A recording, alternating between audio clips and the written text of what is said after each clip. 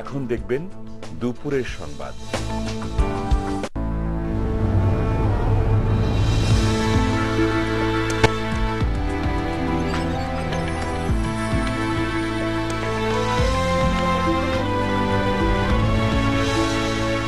বিধানসিঁড়ি BD limited time check.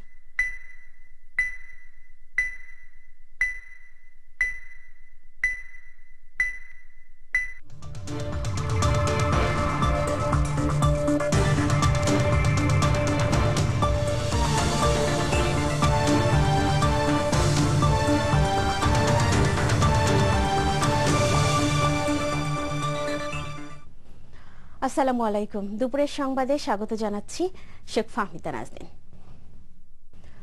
রাজধানীর বিভিন্ন জায়গায় ইসলামী ছাত্র শিবিরের সাথে পুলিশের ব্যাপক সংঘর্ষ হয়েছে। এতে মতিঝিল, দৈনিক বাংলা মোড়, 0 পয়েন্ট ও সচিবালয় গেট সহ বিভিন্ন এলাকা রণক্ষেত্রে পরিণত হয়। এ সময় পুলিশ অর্ধশতাধিক শিবির কর্মীকে আটক করে। বিস্তারিত এম এ নাসিরের রিপোর্টে।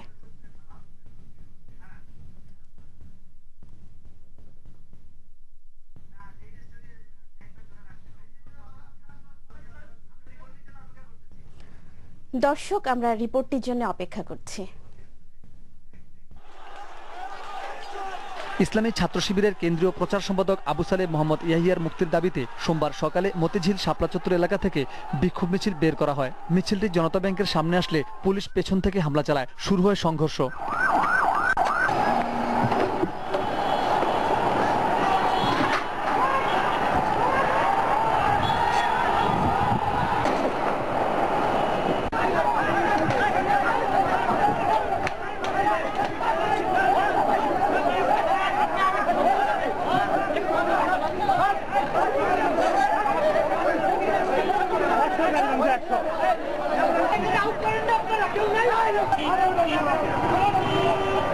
এতে আশপাশের এলাকা রণক্ষেত্রে পরিণত হয়। এ সময় বেশ কয়েকটি গাড়ি ভাঙচুর করা হয়।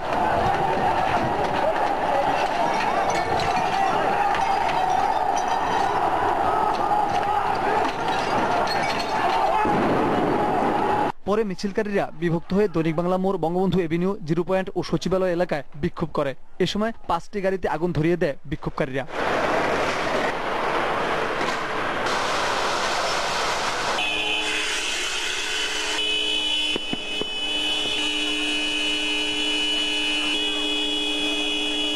পরিস্থিতি নিয়ন্ত্রণে আনতে পুলিশ বেশ কয়েক রাউন্ড টিয়ার শেল নিক্ষেপ করে।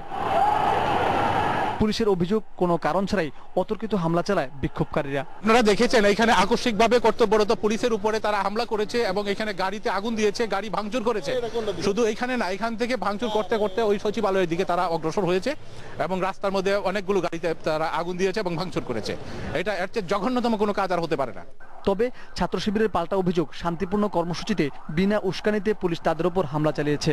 শাপলা চত্বরে মিছিল শুরু হওয়ার সাথে সাথে পুলিশ পিছন থেকে, সামনে থেকে, ডানা থেকে অতর্কিত ছাত্র শিবিরের শান্তিপূর্ণ মিছিলে হামলা চালায় এবং অসংখ্য বাইকে আহত করে। আমরা অবিলম্বে ট্রাইব্যুনাল বাতিল করে নেতৃবৃন্দের মুক্তি দিতে হবে, শিক্ষকদের উপর ছাত্রলীগের নির্যাতন বন্ধ করতে হবে এবং কেন্দ্রীয় প্রচার সম্পাদক আবু সালেহ ইয়াহিয়াকে মুক্তি দিতে হবে।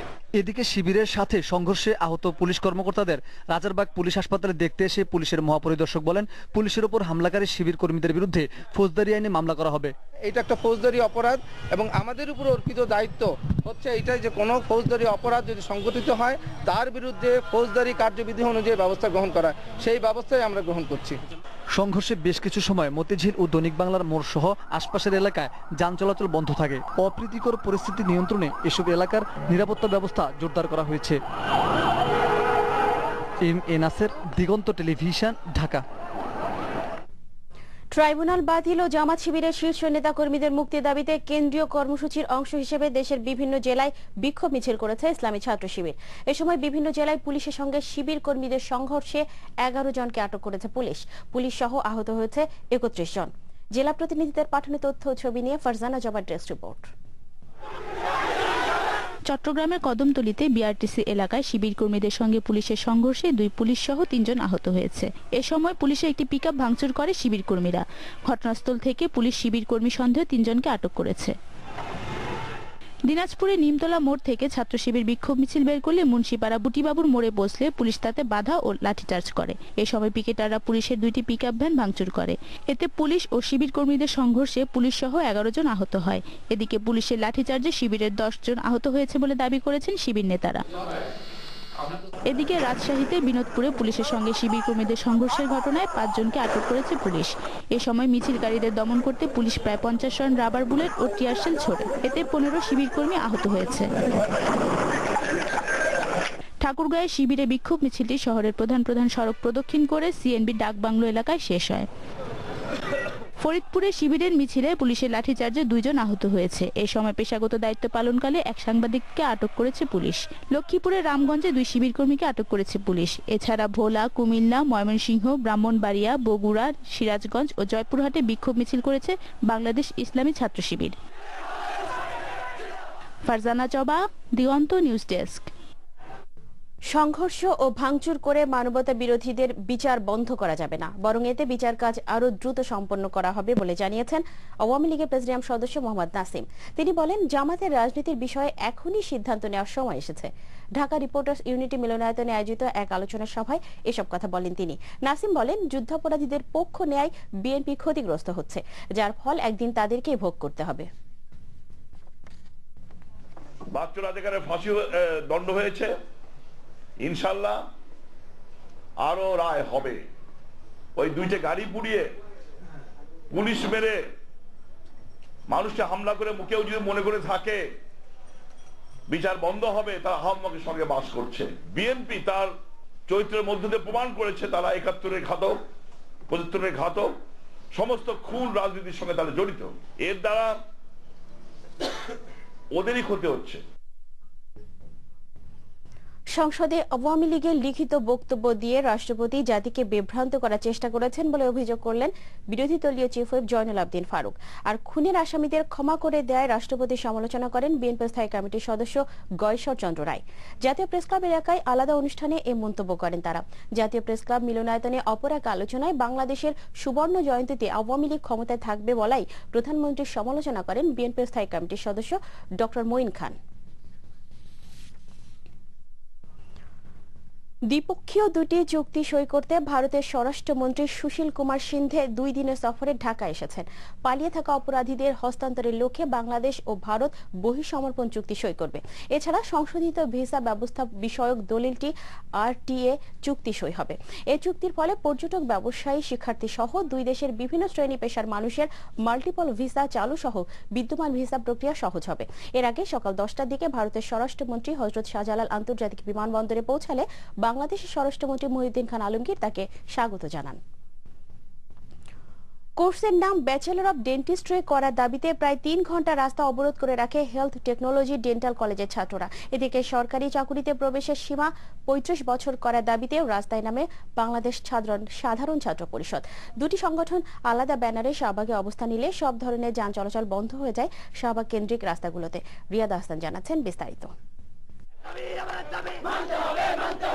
বেলা 11টায় শাহবাগ মোড়ে এভাবেই টায়ার জ্বালিয়ে সড়ক অবরোধ করে রাস্তায় অবস্থান নেয় হেলথ টেকনোলজি ডেন্টাল কলেজের ছাত্ররা। এ সময় তারা সরকারের বিভিন্ন আশ্বাসকে প্রতারণা বলে উল্লেখ করে নানা স্লোগান দেয়। যৌক্তিক বলে প্রশাসন স্বীকার করে নিচ্ছে, কিন্তু কখনো তারা আমাদের এই দাবি আদায়ের লক্ষ্যে যা যা করা দরকার কোনো দায়িত্বই নিচ্ছে না, কোনো ধরনের কোনো কাজও করছে না। চাকরির যে পোস্ট এবং প্র্যাকটিস সেশন না দেওয়া পর্যন্ত আমরা আন্দোলন চালিয়ে যাব। 4 বছর একাডেমিক, 1 বছর ইন্টার্নশিপ এবং আমাদের প্রধান দাবি হচ্ছে যৌক্তিক দাবি, আমাদের বিএমডিসি রেজিস্ট্রেশন দিতে হবে। আমরা আমাদের ন্যায্য দাবির জন্য আমরা এই রাজপথে আগুন জ্বালাবো, আমাদের জান পর্যন্ত দিয়ে দেবো, তবু আমরা রাজপথ ছাড়বো না। একই সময় সাধারণ ছাত্র পরিষদ আরেকটি মিছিল নিয়ে শাহবাগে জমায়েত হলে আন্দোলনে গতি পায়। তাদের অভিযোগ, সরকারি চাকরিতে প্রবেশের বয়সসীমা কমিয়ে সরকার আন্তর্জাতিক আইন লঙ্ঘন করেছে। আমাদের পড়াশোনা শেষ করতে করতে দেখা যায় 28 বছর বয়স হয়ে যায়। চাকরির পরীক্ষা প্রস্তুতির জন্য আরো সময় দরকার, এর জন্য আমরা চাই 35 বছর করা। আমাদের দাবি অবিলম্বে আমাদের চাকরির বয়স 35 করতে হবে। সাথে সাথে যে চাকরির আজকে যে বৈষম্য শুরু হয়েছে, এই বৈষম্য দূর করতে হবে। বয়সটাই আমি আবেদন করতে পারছি না, তো আমি করবো নাকি? আমি আজকে এখানে সার্টিফিকেট পুড়িয়ে দেবো। আমার সাধারণ কথায় যদি সরকার বাস্তবায়ন না করে আমরা কঠোর আন্দোলনের মাধ্যমে আমাদের দাবি বাস্তবায়ন করবো। এই সরকারকে ক্ষমতা আনার জন্য 1 বছর পুরো জেল খেটেছি। কোথায় কি হয়েছে? আমাদের 35 না করা হলে আমরা আবার জেলে যাব, আমরা জেলে মরবো, আত্মহত্যা করব, সরকারকে জানিয়ে দেবো যে আমরা 35 করতে হবে। তবে পুলিশ ও র্যাব জানায় উপরের নির্দেশ না থাকায় অবরোধকারীদের ওপর কোনো অ্যাকশনে যাচ্ছেন না তারা। প্রায় 3 ঘন্টা পর নতুন কর্মসূচি ঘোষণা করে বেলা 1:30টায় অবরোধ ছেড়ে দেয় ছাত্ররা। আগামী 2 তারিখ পর্যন্ত আমাদের কর্তৃপক্ষকে সময় দিচ্ছি। রিয়াদ আহসান, দিগন্ত টেলিভিশন, ঢাকা। ভারতের সঙ্গে বন্দি বিনিময় চুক্তি স্বাক্ষরের প্রস্তাব অনুমোদন দিয়েছে মন্ত্রিসভা। সচিবালয়ে প্রধানমন্ত্রী শেখ হাসিনার সভাপতিত্বে মন্ত্রিসভার বৈঠকে এ অনুমোদন দেওয়া হয়। ফৌজদারি অপরাধে দণ্ডিতদের এ চুক্তির আওতায় বিনিময় করা যাবে, তবে যেসব আইনে সর্বোচ্চ শাস্তি 1 বছরের নিচে, এমন অপরাধের দণ্ডিতরা এর বাইরে থাকবেন। রাজবন্দীদের জন্য এ চুক্তি প্রযোজ্য হবে না। এদিকে শাস্তির মেয়াদ 3 বছরের জেল থেকে 5 বছর এবং 5 লাখ টাকা জরিমানার বিধান রেখে মাতৃদুগ্ধ বিকল্প শিশু খাদ্য বিপণন নিয়ন্ত্রণ আইনের অনুমোদন দেওয়া হয় বৈঠকে। এছাড়া মুক্তিযোদ্ধাদের সরকারি চাকরিতে অবসরের সীমা 60 বছর করে আইনের খসড়ার চূড়ান্ত অনুমোদন দিয়েছে মন্ত্রিসভা। স্মার্ট গার্মেন্টসদের অগ্নিকাণ্ডে দায়ীদের দৃষ্টান্তমূলক শাস্তি এবং নিহতদের ক্ষতিপূরণের দাবিতে 6 ফেব্রুয়ারি বিজিএমইএ কার্যালয়ের সামনে অবস্থান এবং বিক্ষোভ কর্মসূচির ঘোষণা দিয়েছে শ্রমিক কর্মচারী ঐক্য পরিষদ স্কপ। এ উপলক্ষে বাসদ কার্যালয়ে সংবাদ সম্মেলন করেন স্কপ নেতারা। গত 26শে জানুয়ারি গার্মেন্টসে আগুনের বিষয়ে এখনো কোনো তদন্ত না হয় 11ই ফেব্রুয়ারি শ্রম ভবনের সামনে অবস্থান এবং বিক্ষোভ কর্মসূচিরও ঘোষণা দেন তারা। সংবাদ সম্মেলনে প্রতিটি কারখানায় অগ্নি নির্বাপন ব্যবস্থা জোরদার সহ বিভিন্ন দাবি জানানো হয়। জাতীয়তাবাদী শ্রমিক দলের সভাপতি নজরুল ইসলাম খান সম্মেলনে উপস্থিত ছিলেন। জাতীয় শ্রমিক লীগের সভাপতি শুকুর মাহমুদ বলেন, কারখানা চালু অবস্থায় কোনো গেট বন্ধ রাখা যাবে না।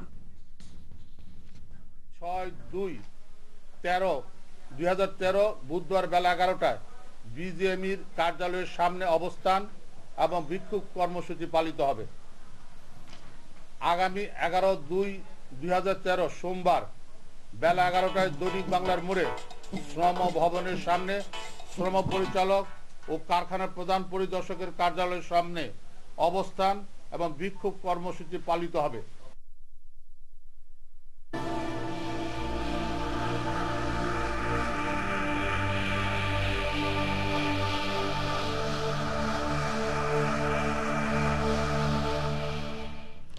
নড়াইলের বারুইপাড়া ঘাটে নবগঙ্গা নদীর উপর সেতু না থাকায় দুর্ভোগ পোহাচ্ছেন এ অঞ্চলের লক্ষাধিক মানুষ। সব নির্বাচনের আগে প্রতিশ্রুতি মিললেও পরে তার বাস্তবায়ন না হওয়ায় ক্ষুব্ধ এলাকাবাসী। নড়াইল প্রতিনিধি মাহবুবুর রশিদ লাবলুর রিপোর্ট, জানাচ্ছেন ফারজানা জবা। নড়াইল জেলা সদর থেকে কালিয়া উপজেলা সদরের দূরত্ব মাত্র 25 কিলোমিটার। নবগঙ্গা নদীর কারণে সরাসরি কোনো বাস যোগাযোগ না থাকায় এখানে যেতে সময় লাগে 2.5 ঘন্টা। একটি ফেরি থাকলেও তার চলাচল অনিয়মিত।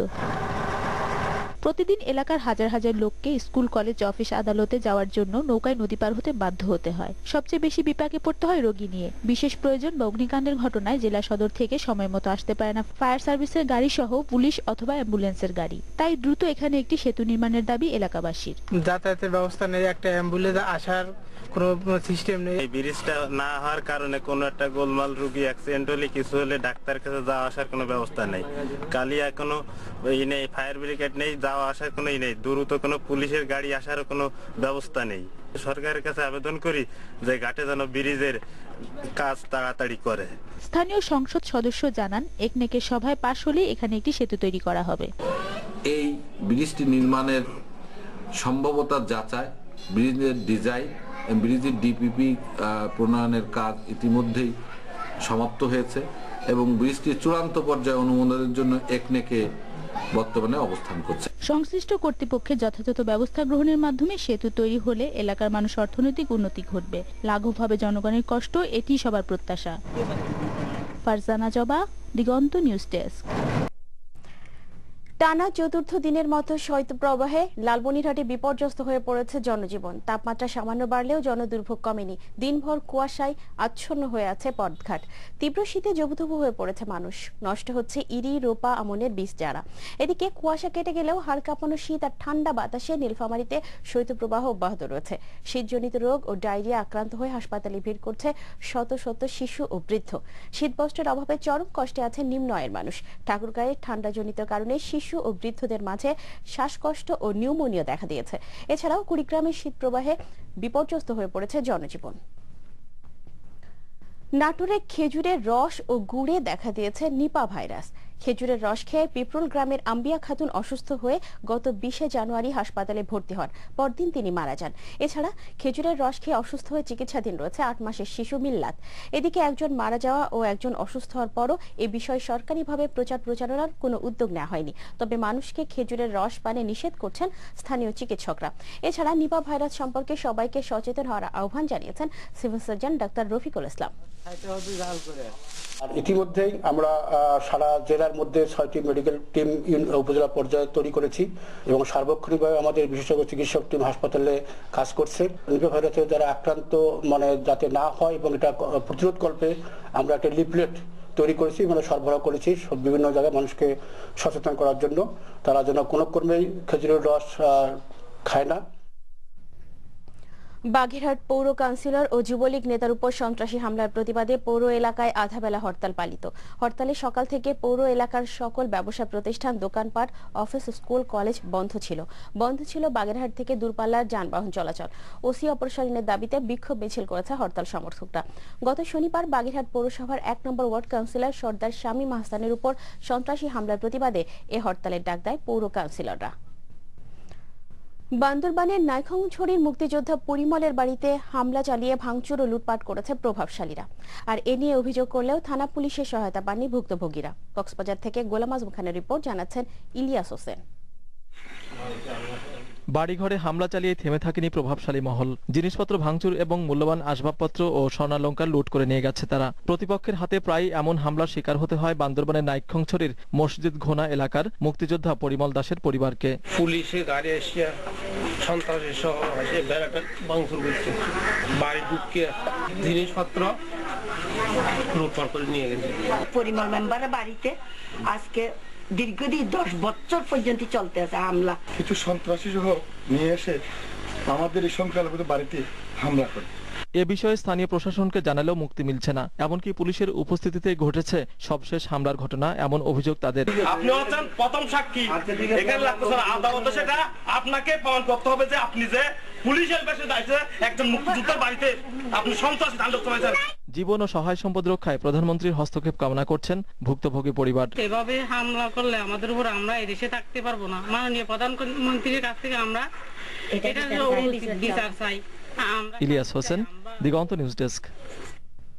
নোয়াখালীর কোম্পানিগঞ্জের মুছাপুরে ছোট ফেনী নদীতে নির্মাণ করা হচ্ছে দেশের দীর্ঘতম ক্লোজার। সংশ্লিষ্টরা বলছেন, ক্লোজারটি তৈরি হলে এলাকার হাজার হাজার মানুষ বন্যামুক্ত হবে, বাড়বে লাখ লাখ টন খাদ্য উৎপাদন। প্রতিনিধি লিয়াকত আলী খানের রিপোর্ট, জানাচ্ছেন ইব্রাহিম খলিল। বর্ষার পানিতে তলিয়ে যাওয়া আর খরায় ফসল নষ্ট হওয়া নিয়তিতে পরিণত হয়েছিল ছোট ফেনী নদীর পাড়ের মানুষের। এলাকার মানুষ বলছেন, ক্লোজারটি তৈরি হলে একদিকে তারা বন্যা থেকে মুক্তি পাবেন, অন্যদিকে সেচের মাধ্যমে অন্তত 2.5 লাখ টন অতিরিক্ত খাদ্য উৎপাদন সম্ভব হবে। জনগণের অনেক উপকার হবে, অনেক গরিব বাড়ি ঘর দুয়ার সব নষ্ট হয়ে গিয়ে আপনার এরা খুব কষ্ট করতেছে। নদীর ভাঙ্গনে হাজার হাজার একর হাজার হাজার বাড়িঘর বিলীন হয়েছে। আমাদের মুসাফুরের প্রাণের দাবি ছিল এবং কোম্পানিগঞ্জবাসীর প্রাণের দাবি ছিল এখানে একটা রেগুলেটর হওয়া। যদি হয়ে যায় তাহলে ইনশাল্লাহ আমাদের এই যে মুসাফুরের অনেক বাড়িঘর এগুলা রক্ষা পাবে। 50 কোটি টাকা ব্যয়ে নির্মাণাধীন এই ক্লোজার নোয়াখালী, ফেনী এবং কুমিল্লার হাজার হাজার মানুষের ভাগ্য বদলে দিবে, বদলে যাবে এলাকার আর্থসামাজিক অবস্থা। এই ক্লোজার নির্মিত হলে এই সন্দ্বীপ চ্যানেল থেকে সমুদ্রের নোনা পানি ভেতরে প্রবেশ করবে না। প্রায় ফেনী, কুমিল্লা এবং নোয়াখালী জেলার 1,30,000 হেক্টর জমি জলাবদ্ধতা থেকে মুক্ত হবে এবং এতে প্রতি বছর প্রায় এই এলাকায় 2.5 লক্ষ মেট্রিক টন অতিরিক্ত ফসল হবে। পানি উন্নয়ন বোর্ড জানিয়েছে, আগামী জুন মাসের মধ্যে প্রকল্পের কাজ শেষ হবে। নির্ধারিত সময়ে কাজ শেষ করতে বাংলাদেশ সেনাবাহিনীকে দায়িত্ব দেওয়া হয়েছে। ইব্রাহিম খলিল, দিগন্ত নিউজ ডেস্ক।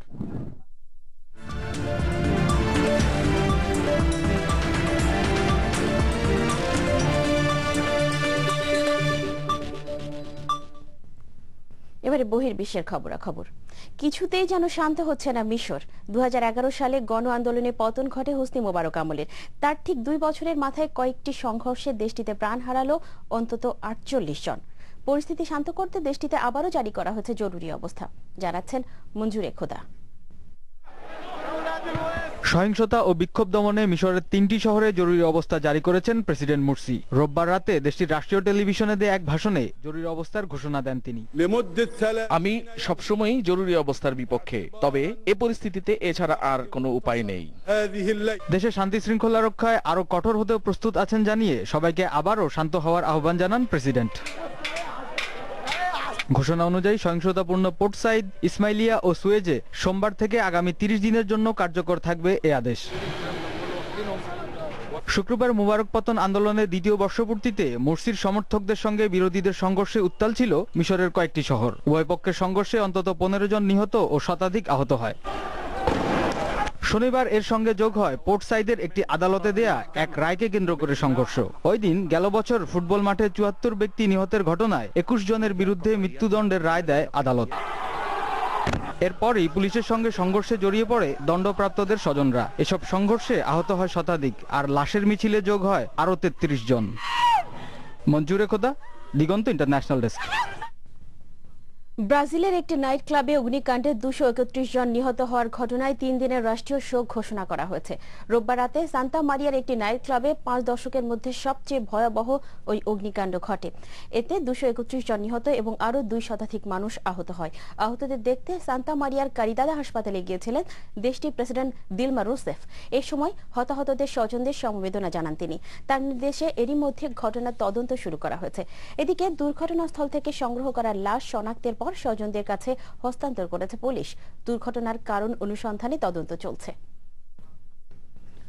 অস্ট্রেলিয়ার কুইন্সল্যান্ড রাজ্যে ভয়াবহ বন্যায় 3 জন প্রাণ হারিয়েছে। নিহতদের পরিবারের প্রতি সমবেদনা জানিয়েছেন দেশটির প্রধানমন্ত্রী জুলিয়া গিলার্ড। প্রবল বর্ষণের ফলে সৃষ্ট বন্যায় ডুবে গেছে শত শত ঘরবাড়ি, বিদ্যুৎ বিচ্ছিন্ন হয়ে পড়েছে 20,000-এর বেশি মানুষ। বন্যায় সবচেয়ে বেশি ক্ষতিগ্রস্ত হয়েছে বুন্ডাবার্গ শহর।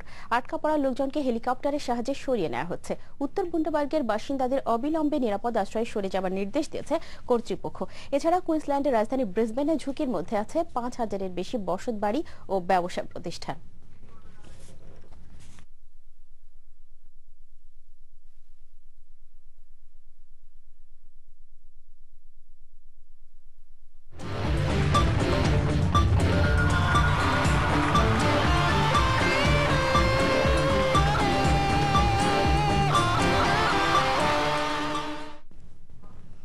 এবারে খেলার খবর। 2 দিন বিরতির পর আবার মাঠে গড়িয়েছে Bangladesh premier cricket league BPL. চট্টগ্রামে দিনের প্রথম ম্যাচে মুখোমুখি হচ্ছে স্বাগতিক চিটাগং কিংস এবং সিলেট রয়্যালস। এমএ আজিজ স্টেডিয়ামে টসে জিতে চিটাগংকে ব্যাটিংয়ে পাঠায় সিলেট। শেষ খবর পাওয়া পর্যন্ত স্বাগতিকদের সংগ্রহ 3 উইকেটে 116 রান।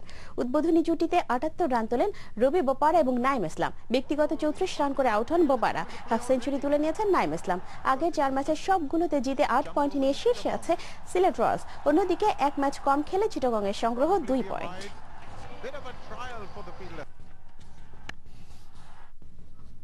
মেলবোর্নে সিরিজের দ্বিতীয় ও শেষ টি20 ম্যাচে শ্রীলঙ্কা মুখোমুখি হয়েছে অস্ট্রেলিয়া। মেলবোর্ন ক্রিকেট গ্রাউন্ডে টস জিতে শ্রীলঙ্কাকে ব্যাটিংয়ে আমন্ত্রণ জানায় ওজি ক্যাপ্টেন জর্জ বেইলি।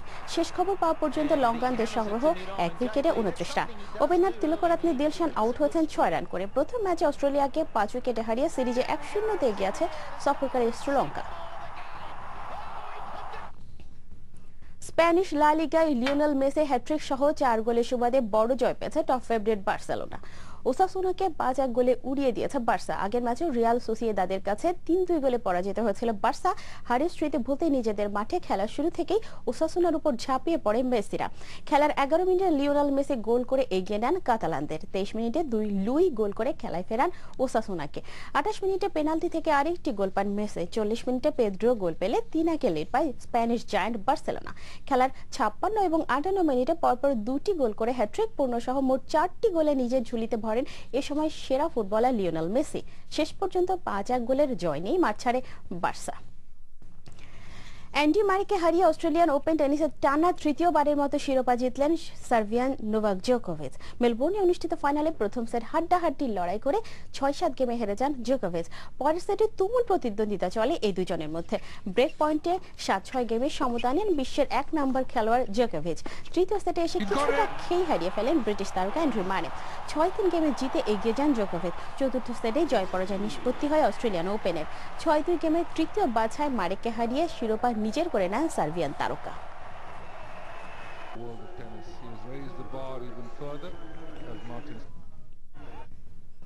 সংবাদ শেষ করব, তার আগে প্রিভেল মডেল টাউন শিরোনামগুলো আরেকবার। নেতাকর্মীদের মুক্তি দাবিতে রাজধানীতে শিবিরের বিক্ষোভ, পুলিশের সঙ্গে সংঘর্ষ, গাড়ি ভাঙচুর, আটক অর্ধশতাধিক। জামাতের রাজনীতি নিয়ে সিদ্ধান্ত নেওয়ার সময় এসেছে, যুদ্ধাপরাধের পক্ষে নেওয়ার, ক্ষতিগ্রস্ত হচ্ছে বিএনপি, মন্তব্য নাসিমের। সংসদে আওয়ামী লীগের লিখিত বক্তব্য দিয়ে রাষ্ট্রপতি জাতিকে বিভ্রান্ত করার চেষ্টা করেছেন, অভিযোগ বিএনপির।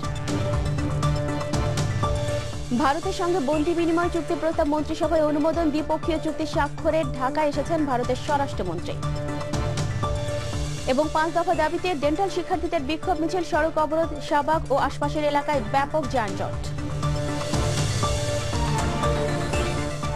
দুপুরের সংবাদ পর্যন্তই। আল্লাহ হাফেজ।